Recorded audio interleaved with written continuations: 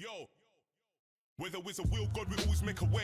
It's not about the brain, but how you manage the brain. Lately, I've been thinking, how can a girl bring that ticket? Remember this team right here? Remember? Champions, Miami Heat. Nobody was paying attention to the Miami Heat till LeBron James. Look at this fucking dweeb right here. Anyway, the Miami Heat won the championships, NBA teams.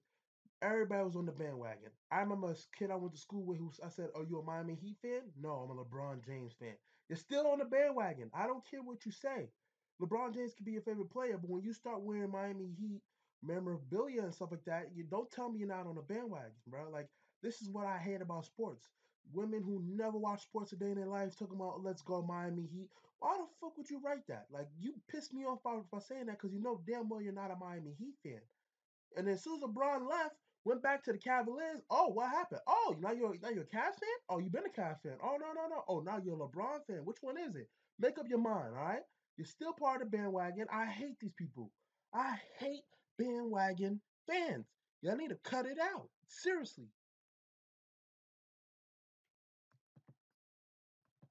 The Warriors, their bandwagon is so disrespectful. So disrespectful. People always comparing LeBron to Steph Curry. You can't do that. LeBron's always been great throughout his whole career. Curry just started getting great, all right? He hit his peak, all right? And that's the one thing I can say. Now, second of all, you got a lot of fake fans, a lot of fake Golden State Warriors fans, all right? Listen, if you don't know who Monte Ellis is, you're not a fan, all right? If you don't know who players from the 80s and 90s were, you're not a fan, all right? I'm tired of the Warriors bandwagon, real talk, all right? Oh, you know the Splash Brothers, of course you do, but you don't know nothing about the team, all right? Oh, people just started following the Warriors in 2012 when they started making past the second round. Oh, now you're a fan? Oh, people started following them when they noticed that Curry had great range and he was starting to take down great players. Oh, now you're a fan? Oh, where were you? Where were you when he hurt his ankle a couple of times? Where were you when his teammates said he didn't want to play with him? Where were you when he got drafted? No, you didn't notice him. Nobody noticed him. I'm not even gonna lie. Oh, I didn't even notice him, all right? The only time I notice this man is when I play 2K, all right? Other than that, you're not going to sit here and tell me you're a fan, all right?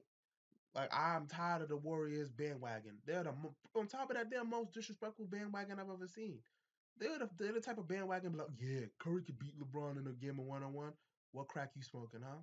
What weed you smoking? Let me get some of that, huh? Y'all are some disrespectful people. I'm telling you this right now. Y'all, oh, I'm not gonna lie, that was a good crossover right there. But anyway, yo, the Warriors bandwagon is real, son. Y'all some real fakers, okay? Because when Curry finally hurts himself and he's gone, the crowd, they're not gonna be there. It's gonna be an empty stadium as soon as Curry retires. As soon as he hurt himself real good, oh, it's over. All that's over. Trust me, trust and believe me. So enjoy it. Enjoy it while you can. Enjoy having Durant while you can. Enjoy having Klay Thompson while you can. Cause that shit gonna come apart at the seams real quick. That's my opinion. You don't like it? Eat a dick.